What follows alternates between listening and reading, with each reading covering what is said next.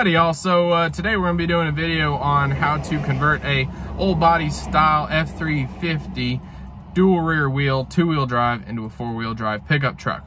Now, if you're looking for a detailed step-by-step video on how exactly to do every step, this isn't going to be it. However, if that's what you're looking for, I'll leave a link in the description to a write-up that I've done on a forum that will give you step-by-step, every inch of the way from the donor truck we bought to the parts that we bought from Sky and all the different places, who helped us there, and all that good stuff. So that's what you're looking for. That'll be a very detailed write-up for you. Now, if you're just looking to figure what goes into a project like this video's for you. And so I hope it helps somebody out there. And yeah, y'all enjoy the video. God bless.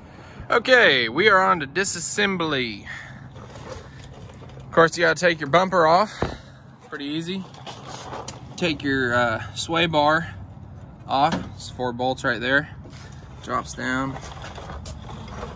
Loosen up your little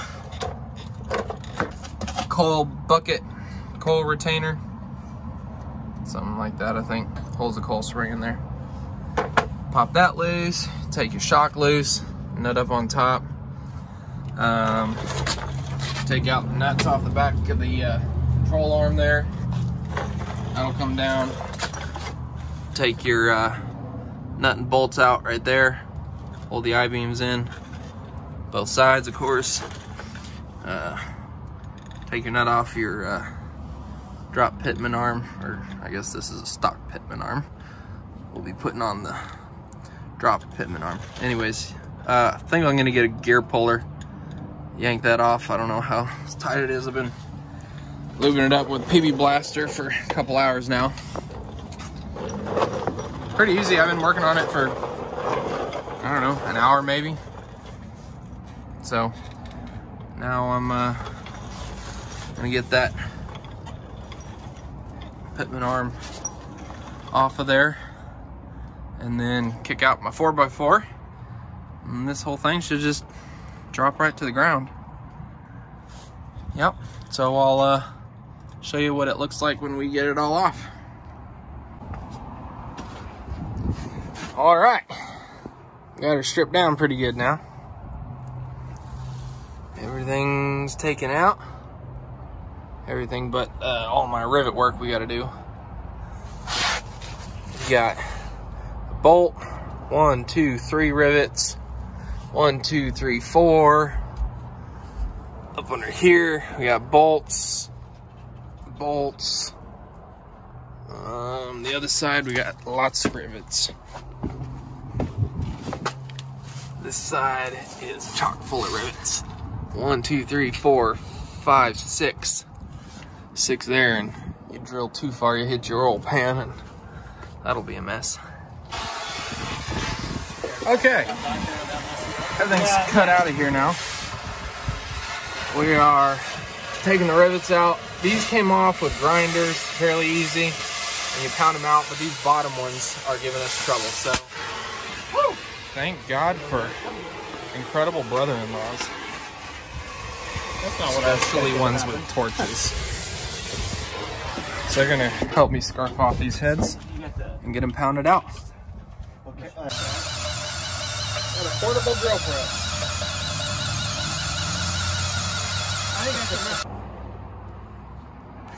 All right, got all the rivets off. Everything's been removed. Coal buckets are gone. The rear, what are those? Control arm brackets. The twin I-beam brackets. Those are all removed. Over the other side. There's our other baby, ready to go in. Everything's all out of the way, cleaned up. All came out pretty easy. 3 of us, took us, I don't know, 2 hours to cut out all the rivets. Not terrible. Got the pitman arm off, finally had to put 2 relief cuts on it, and it's still bent open the pitman arm puller, but it came loose. All right, so we're gonna clean up the frame and do some rust prevention, and then we'll we'll start putting stuff together. Not too bad. Hey y'all, so next step is we're gonna be boxing in the front frame horns here. And so in order to do that, we've gotta drill some holes and bolt some brackets. Now, you have the option to get these when you order your frame boxing kit. So you got these jigs. You can do two ways. I think it's an extra 20 bucks for these jigs, or they send you paper ones, you know, that you set up here, and then it'll give you this one 5/8 hole right there, and then the rest you you know, put your bracket up and you drill from the backside. All right, a little update on our frame boxing. Got it set in there, got everything drilled. They say that you're supposed to tack weld it once you get the 5/8 hole done. But I just went and put the 5/8 bolt through, snugged it up, made sure it was square and everything and it set right. And then took the 1/2-inch drill bit and just drilled right through on all three of them. Turned out just fine, mighty fine. Got that on both of them. Wasn't too bad. And then when you're doing this, I'm sure if you're going through this much work, you're doing a reverse shackle kit. You got little spacers right here that the 4-wheel drive stock frame is indented. So you're gonna have to cut those off. No big deal, cut and wheel did it just fine.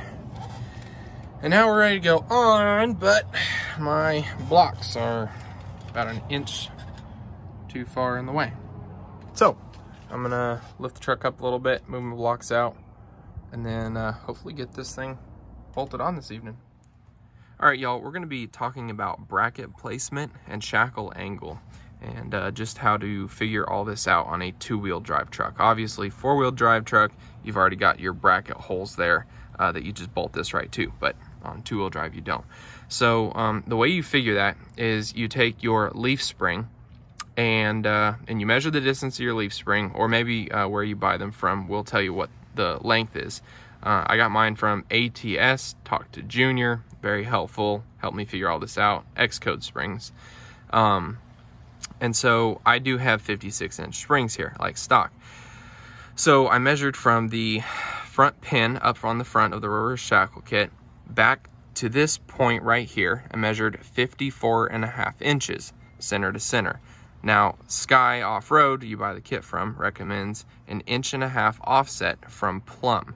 Okay, so that's how you get that 54.5 inches. You take your leaf spring, 56 inches minus that 1.5 inches, 54.5. And that is where you want this pin right here. Now, I don't quite have 1.5 inches from plumb. I got about 1 inch, but I'm hoping as these leaf springs settle that it will kick back just a little bit more. And the goal of that is to get a softer ride so that when you hit a bump, your leaf spring doesn't just bend up and down. It actually comes back and up like so. And it gives you a lot smoother ride. And that's how you find the angle. And take your time, be methodical, measure twice or half a dozen times. Measure half a dozen times and drill them one time and make sure you get them right off the bat. So that's how you do those steps. Okay, we actually have the axle under the truck. I mean, that's a pretty big deal right now. It's actually up underneath here. So I'm gonna get it bolted on because really there's not a whole lot. I mean, I can do odds and ends, but right now it's like able to go on. And then I'll make sure the track bar is in the right spot and all kinds of other stuff. So I'm gonna get it bolted on. I got our dual shock mount bottom plates here that we'll put on, new U-bolts, etc., etc., etc. Yeah, so I'll show you what it looks like once we get her bolted up. Okay, I have waited a long time to see this thing bolted up underneath here. This is pretty impressive. Got the rear shackles, brackets all done. Nothing's tightened down. This is all just kind of finger tight sitting in here. Got everything all put together. I am missing a bolt there. I gotta go get another 1/2 inch bolt from the store. Yep, just slipped right in. No problems whatsoever. put it under there by myself, those floor jacks, or whatever those things are. Holes from Sky, they were not drilled out all the way. I drilled them out to 7/8 of an inch, and that just did it just fine. Yep. So I'll lift the axle up and take the weight on, put the weight on the axle, and then I'll make sure that our shock mount is in the right position. Looks like it could be, cockeyed as it is. Drill those out and just keep it chugging along. Brackets are set. Got the shock towers mounted. They turned out pretty good. Let's see here. I got my 4th bolt that I was missing. Alrighty, same thing on the brake line over here. Shock tower. I mean, it looks pretty good. It's sitting down on its tires. Shackle angle's good. I'd rather it be like that than too much, because these springs are definitely gonna get broke in. So yeah, sway bar is on. End links, that all turned out good.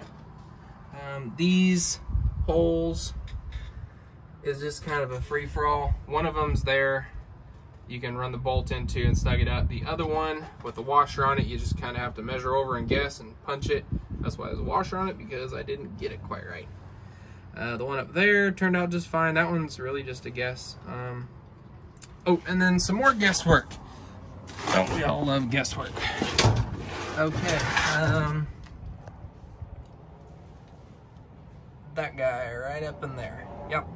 That one is guesswork. I did not want to take my brand new S&B body mounts out all over again and then try and drill a cockeyed angled hole. So I just guessed it. And actually on both sides, they turned out quite well. I think we're ready to finish up the track bar mount, put the drop pitman arm on, and what else? Then I think we can move to the rear, put the bumper on. This is crazy. I can't believe this is actually happening. Oh, the shocks. You gotta put the shocks on too. Dual Bilsteins. Yep. Okie dokie, folks. I think that's about it for the day. Okie dokie. We got our drop pitman arm on. 200 foot-pounds. Tie rod ends. All that good stuff. Torqued them down to 67 foot-pounds. I can only find numbers for the Super Duties, which should be pretty darn close to this. We'll find out here after a few thousand miles. All coming good. I got one more thing, and that's my panhard bar. Gotta figure out what I'm gonna do with that one bolt. Run to Ace, grab some bolts to put it all together. And then the brake lines. And the shocks. And then we can move on to the rear end. Super exciting. Oh, I gotta put the grease zerks in on the fittings there. Yep, we are stinking close. All right, y'all, we got the rear end all buttoned up here. We got our 4-inch blocks off our donor truck in there, and the U-bolts with it. That all turned out just right. Got our new Bilsteins up in there. Our brake line, extended brake line from PMF, up in there as well. Both sides turned out just perfect, and it leveled the truck just right. I think the inch is 1 inch higher than the front, which works pretty good for me. So now let's see, show you what it looks like. And there she is. Step 1 complete. Suspension. Sits nice and level. Woo. Doesn't that look sweet? Took the body kit off. Took the grandpa slants, as my mom calls them. Hey, Ginger. Yeah. Turned out great. Super excited.